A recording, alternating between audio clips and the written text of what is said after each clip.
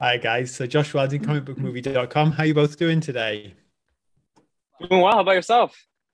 Yeah, great, thank you. And it's such a pleasure to be able to speak to you both about the film. I watched it again this week and it's just so much fun. You must feel so proud and so happy to have seen the response to it since it came out a couple of months ago. Yeah, well, thank you. It has been. It's been a lot of fun. And I mean, honestly, it's hearing people that like it and it resonates with, that's just the best. It's just, yeah. So thank you. Come true in every way. This project Yeah. has officially become a dream come true in every conceivable way. Oh, amazing. Well, I mostly write about comic book movies, so I'm pretty familiar with how toxic certain fandoms can get. And obviously, that is something this film really addresses head on. So, what made you want to go down that route? Because it works so brilliantly within the film. And were you ever concerned maybe about pushing those buttons of that certain sort of section of fans, would you say? Yes, we were.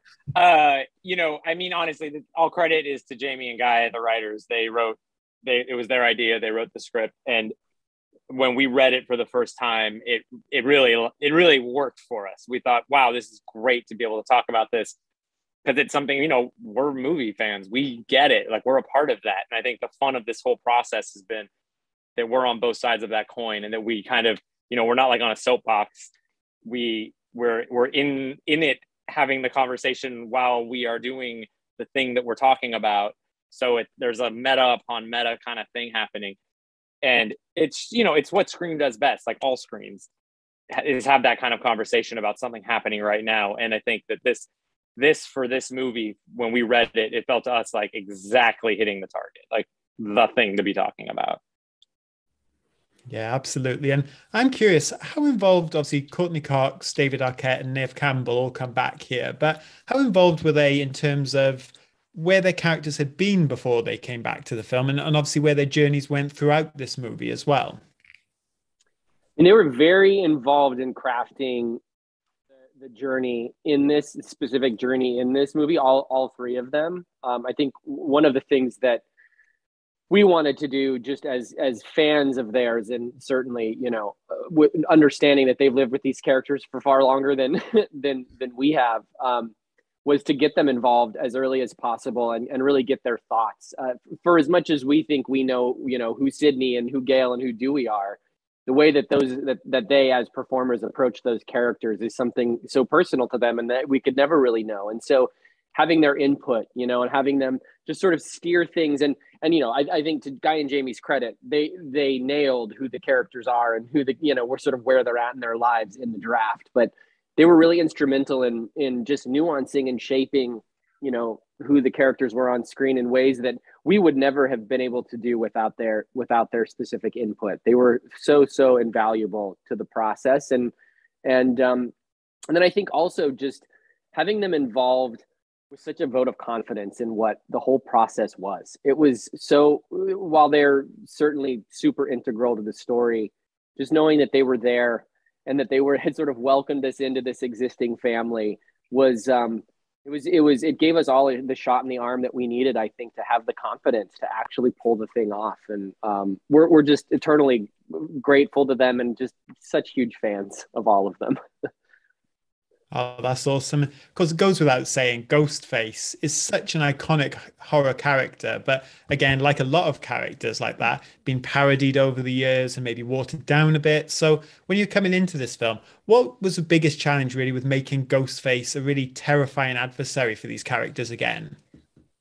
I mean, it's funny because for us, because that's very true, right? I mean, there's been how many parodies of Scream and Ghostface, but for us, if done properly, Ghostface with the big knife trying to kill you should be really scary.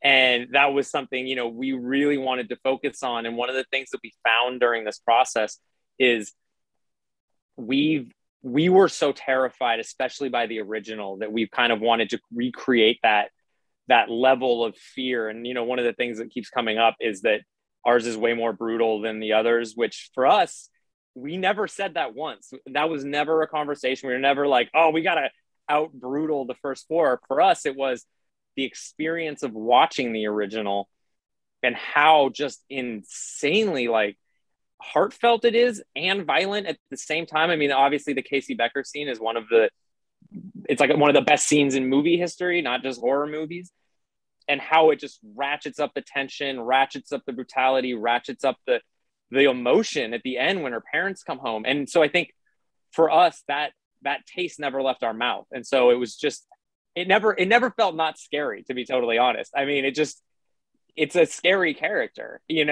I think so our job was to make sure that we're presenting the scary version of this, not the version that you've seen in the parodies.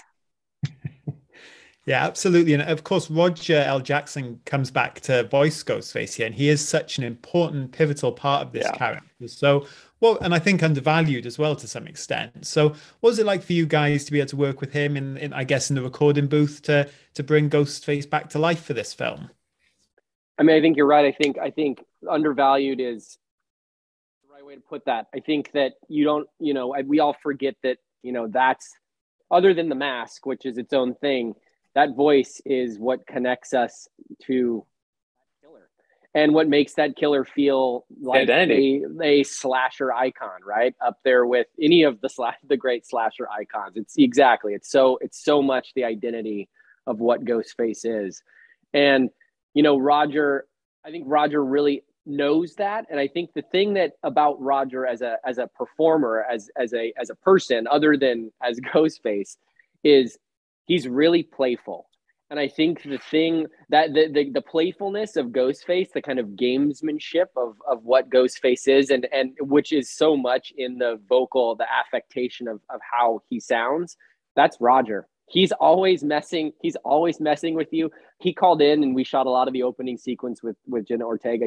He was on the phone with her live, and we'd finish a take, we'd call cut. One of us would grab the phone from Jenna, and Roger would just still be in character, trying to creep all of us out. And that's just, I think that he just really gets a kick out of that. He really invests himself fully. And I think so much of what Ghostface is in that kind of playful approach that, again, it's just who Roger is at his core.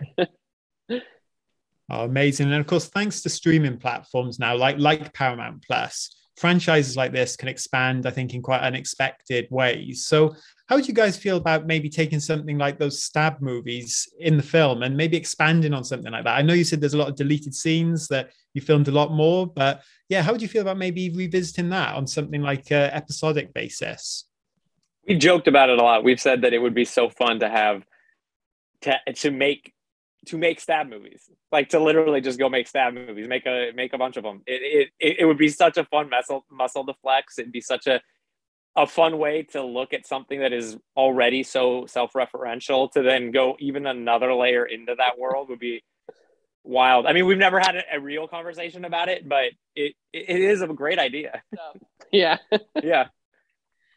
Oh, fingers crossed. And I have to ask, obviously, news recently came out about a sequel being greenlit. And I know a couple of days ago, Neve Campbell said that she's maybe been asked to return. So anything you guys can maybe tease about what your plans are for that, or anything that you would like to explore in that next film, or is it too soon to say?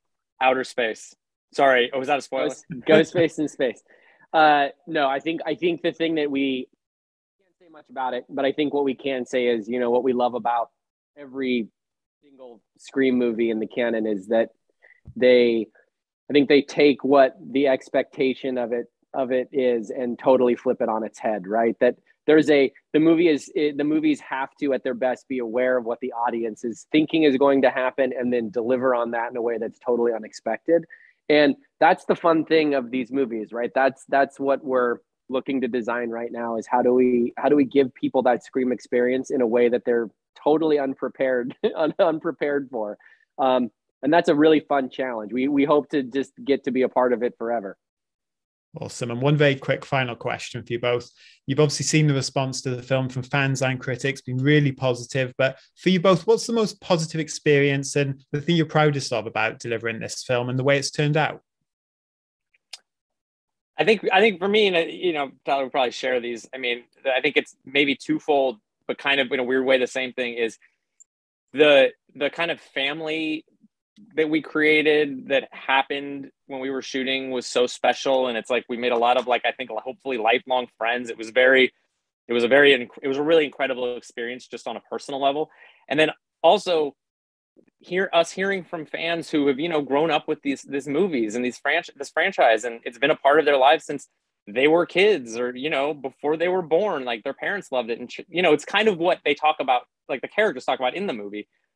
But to have those people reach out and say that they really like this and that it felt really true to them and that it moved them, it's incredible. It's just, I mean, there's no higher compliment. You know, I liked it is great, but I liked it and it really meant something to me on a personal level is the highest compliment.